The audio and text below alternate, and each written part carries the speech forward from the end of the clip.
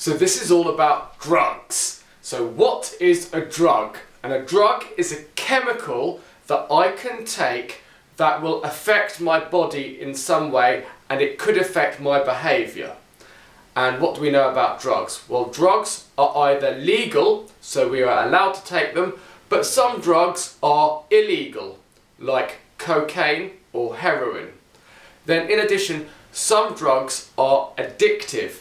Addictive means that if I take some drug, it makes me want more and more and more of that drug, and if I don't have any of that drug, I'll start getting withdrawal symptoms and I won't feel very good. So that's what we need to know about drugs so far, and then we need to know that drugs fall into different families. There are different categories of drugs. So let's look at them one by one. First of all, I've got my painkillers.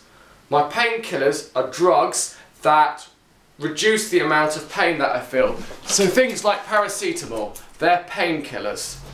The next group of drugs are hallucinogens. Now hallucinogens, they make me maybe hear things or see things or distort my perceptions, like LSD. The next group of drugs are stimulants, and they keep me very awake. So if I drink lots of coffee, the caffeine in coffee, that's a stimulant and it keeps me awake, and it may speed up my reaction time, so I've got very, very fast reactions. And the way that works is it works on the synapses, and it speeds up the speed of transmission along the synapse.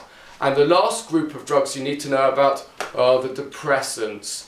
And the depressants, like alcohol, they in terms of my reaction time, they increase my reaction time. So they slow me down, and they slow down the workings of my brain. And they're the 4 groups of drugs you need to know about.